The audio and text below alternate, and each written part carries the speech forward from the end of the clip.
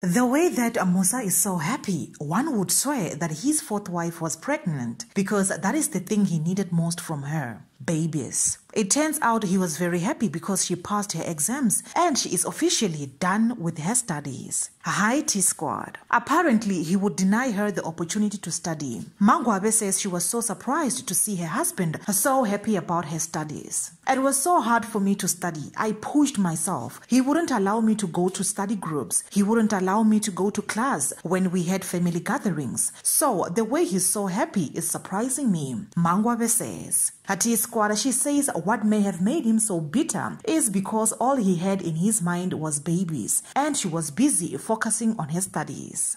T-Squad, I don't know if this is normal for women in polygamous marriages, but I'm pretty sure it is hard to be told to stop studying and make babies. Your thoughts, T-Squad, and I love you.